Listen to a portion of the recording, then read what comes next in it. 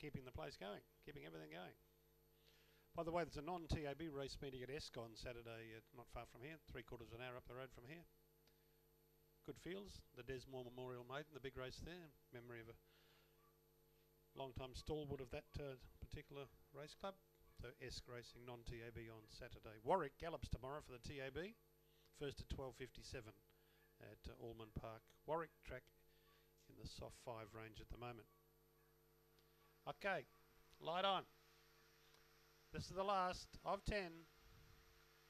They're away. Trey Bit came away nicely, but underneath it there is Mrs. Paletti to take the lead down to the first turn. And Mrs. Paletti railed beautifully by a length and a half. Trey Bit is in hot pursuit, followed by Phonic Lass, Dollar and Cent, then Saludos, and a clear last is She's in Your Face.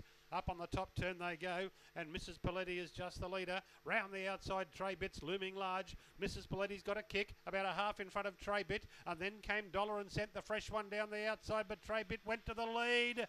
Trey Bit, a half head to Dollar and Cent. Mrs. Paletti third, Phonic Glass fourth. Then came Saludos, and She's in Your Face was last in about 30 and 7.